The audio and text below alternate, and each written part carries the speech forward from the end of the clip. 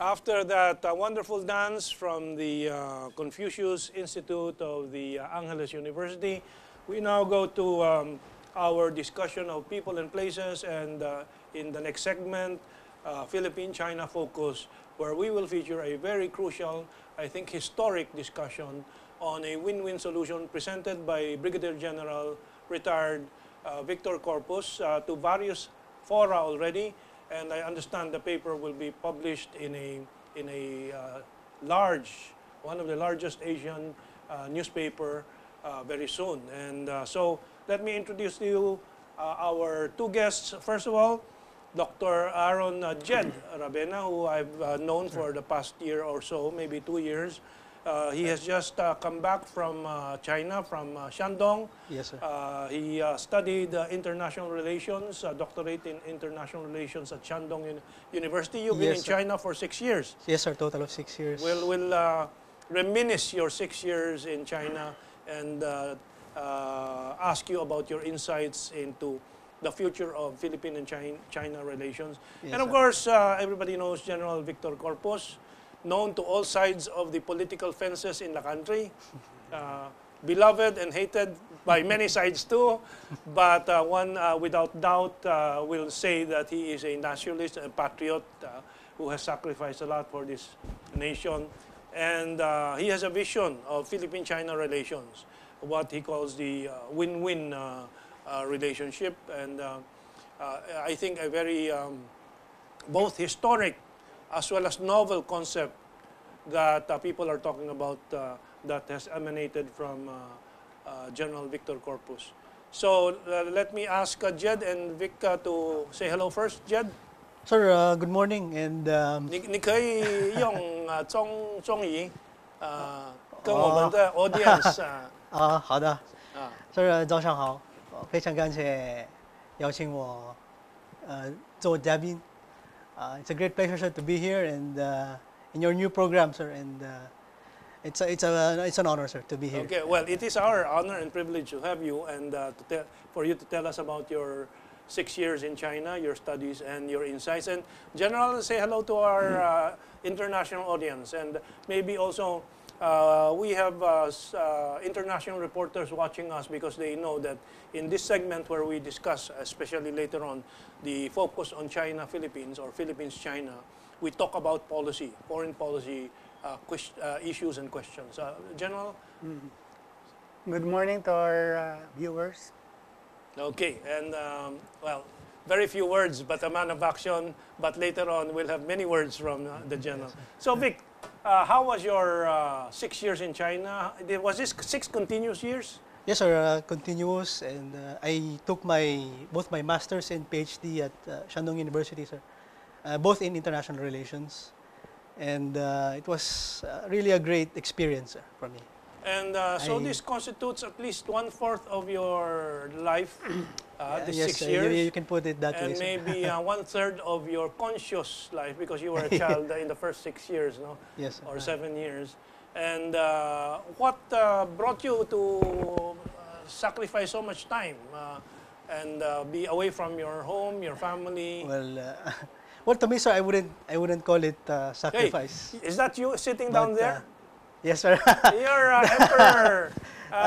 Emperor. Yes, sir. This is Jed Puyi. This was in Beijing, sir. Okay. I think 3 or 4 years ago. Okay. Yes, and you are a warrior here. At the Great Wall, sir. At the Great Wall. Great Wall, yes.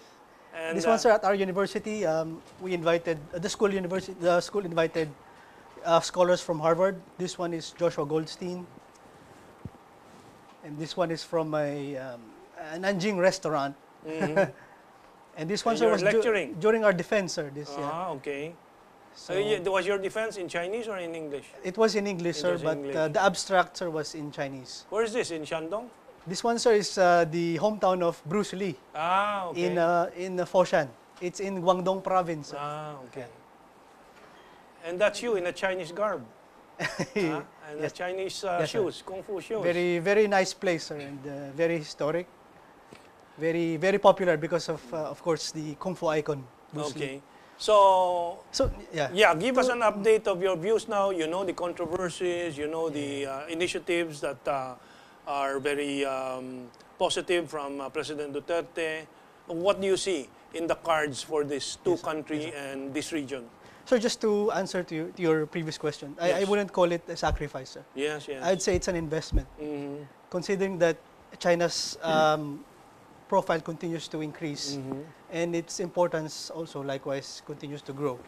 So there really is a need to know her, to engage her, so that we would know how would we be benefited of China's rise, Yes, of her rise. and General, if you have any questions, please just butt in. Sir, I'm very optimistic, sir, about our relations with China, especially now that we have a new leadership under President Duterte.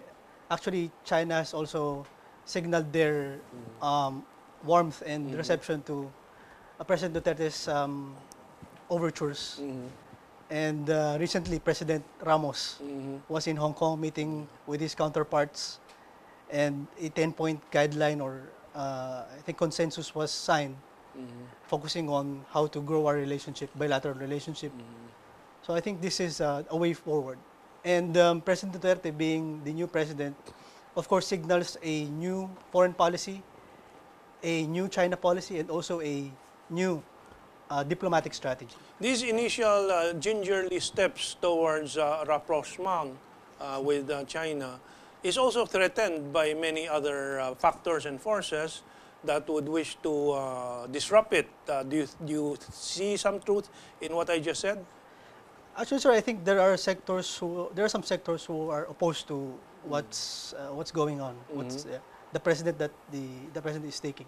But we have to take into consideration what our national interest. That's one of the controversial interpretations, or you have many controversial or contradictory interpretations of the national interests. How would you define it? Actually, I'd put it as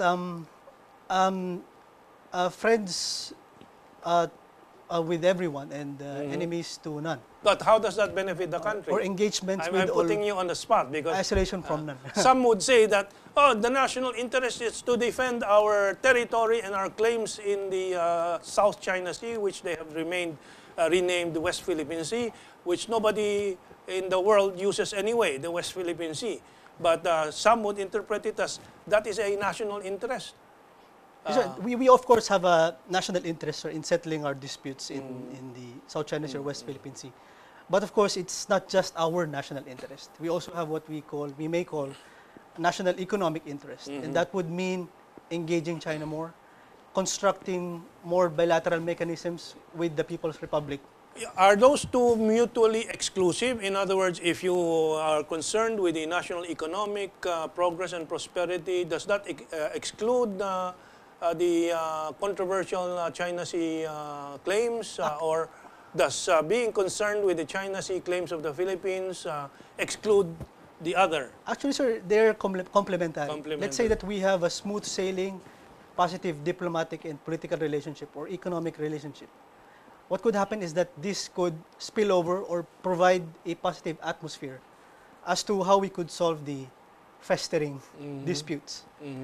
And well, you of course would not fail to notice that some can be very hostile to those who have a positive view of Philippine-China relations, as the West Point Annapolis graduate Roy Logoles wrote a nasty piece in response to your article. Where did that appear? In Manila Times, I think? In Rappler, sir. Rappler, yeah. Well, we would have to understand, sir, that there are people who have different opinion and views. But it is... You're very polite to him. He was not very polite to you. But what we could do, sir, is introduce our insights and ideas in a constructive and positive manner. It is true that this is not the mainstream view, sir, but we have to think of the long term as well, and we have to balance our relations with all our partners. Do you see any positive and progressive change in attitude among Filipinos? And there are, of course, those who will never change their views. But do you sense anything? You've been back from China and back here in Manila for how many weeks now? Already 2 or 3 weeks, I believe, sir. Okay, and do you sense any change for the better, or it's a change for the worse? Actually, sir, I think our public is counting on the president as to how what approach he would take in resolving our issues with China. And actually, the Chinese public is also optimistic, sir. Yeah. As regards our president, because the way he manages our dispute with China is different from his from his predecessor. But somebody is very unhappy, and that's the United States of America, because the way the president sometimes describes the U.S. as the importer of terrorism to the Middle East and so on is so contrasting to the past decades upon decades upon decades of Philippine obeisance to the United States of America. Yeah. Actually, sir, I think that if we sit down in a negotiating table with China, and it benefits the region and, of course, both parties, I think it is also should be welcomed by the United States because, I mean, after all, I mean, they've been saying that they want the disputes to be settled peacefully in accordance with the rule of law, and I think international law as well. And I think all these could be done bilaterally. So that's where I will ask General Vic Corpus the question. After the arbitration, why is it now, after the arbitration, that the U.S. has sent a battle cruiser or a warship to visit China? Is that what sign? What do you think that signals? I think that signals that the United States is not accepting the challenge that was issued by the Chinese admiral. Which is what challenge? Because the head of the Chinese Navy challenged the U.S. Navy that they are prepared to go to war if the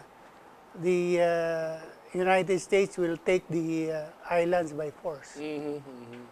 So this is sort of a sign that, okay, we are friends again. Yeah. Could that be interpreted that way? Yes. Okay, that's a good sign. And what do you think? Are there overtures for reopening of continuing friendly talks between China and the U.S. also? yes, I believe recently there was a U.S. warship that made a port call to somewhere in the northern part of That's China. right, that's right, yeah. So I think while hostilities are there, they continue to engage each other to reduce tensions and build confidence. I'll ask again the General. There is a scheduled Russia-China naval exercise in September. Yes. You're aware of that? Yes. How do you read? What do you read into that? Well, I think that if there will be an armed conflict in the South China Sea, Russia and China will act together. Maybe that is why the United States has to rethink its aggressive position. That might be one of the reasons. Yes. So finally, before we go to the main discussion of General Corpus, what would you like to tell our people about your stint and your view of Philippine-China relations, your stint in China also? Well, it was very memorable, sir. I think we... You did not find a wife there? Okay. Not yet, sir. Not yet. Well, I tell our countrymen, sir, to know China more, and because she is our neighbor, sir, and she continues to rise, and so there is much more to China than just food. I think our kababayan, sir, should see the modern side of China. Okay. Well, we'll listen to General Corpus in a while and how he feels that the old ties of progress and prosperity can be renewed with a new, novel idea from the General. Okay, let's take this break and then we'll focus on the presentation of General Victor Corpus.